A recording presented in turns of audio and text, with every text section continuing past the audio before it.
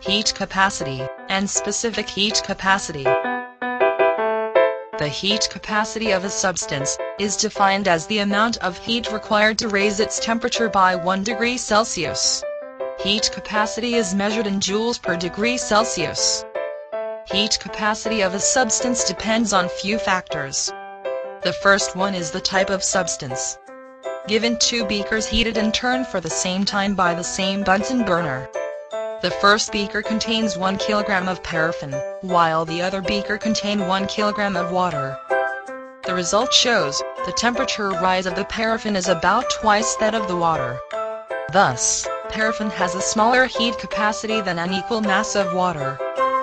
Figure shows 2 beakers containing different masses of water, heated in turn for the same time by the same Bunsen burner. The temperature rises in the first beaker will be higher than the other beaker containing more water. Hence, it can be concluded that the temperature rise of a substance depends on its mass. The water in the first beaker is heated for 1 minute, while the second beaker is heated by the same burner for 5 minutes. The temperature of the first beaker is lower than second beaker shows that the temperature rise of a substance depends on the amount of heat supplied. The specific heat capacity of a substance is defined as the heat required to raise the temperature of 1 kilogram of the substance by 1 degree Celsius. The unit of specific heat capacity is joule per kilogram per degree Celsius. Its symbol is C.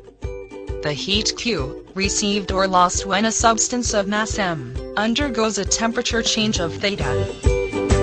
The table shows the specific heat capacity of various substances.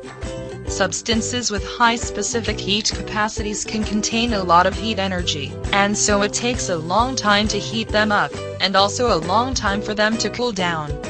Note that water has an unusually high specific heat capacity, and thus serves as a very good cooling agent. Heat capacity and specific heat capacity are 2 different quantities. The word specific is used in physics when referred to a unit quantity of a physical quantity.